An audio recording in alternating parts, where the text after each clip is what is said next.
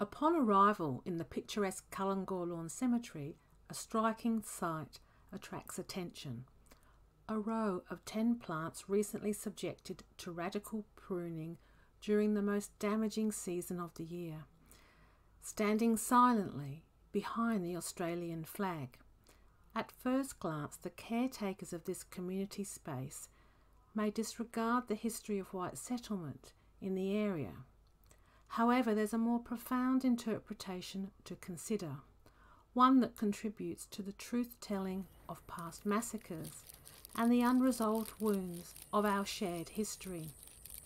Could this deliberate act of neglect be a powerful reminder of the need for reconciliation and healing? Perhaps it symbolises the unresolved trauma buried beneath the land's surface, waiting to be acknowledged and addressed. In my social art inquiry journey, I dedicated 3 hours to tenderly tending to these wounded plants.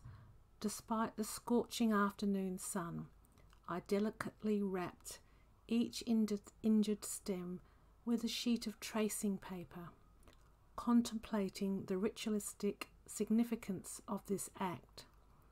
Was it an expression of nurturing, a plea for survival, or a silent cry for help?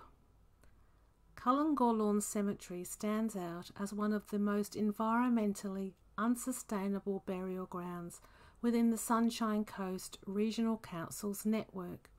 Yet amid its contradictions, it's a unique canvas for reflection and contemplation. As my exploration continues, I've realised that genuinely connecting with a place requires more than just observation. It demands silence, receptiveness, and an openness to the stories whispered by the land itself. It's a meditative journey that leaves an indelible mark on the physical landscape and the depths of the soul. Join me as we delve deeper into this transformative experience where every leaf, every blade of grass carries the weight of history and the promise of healing.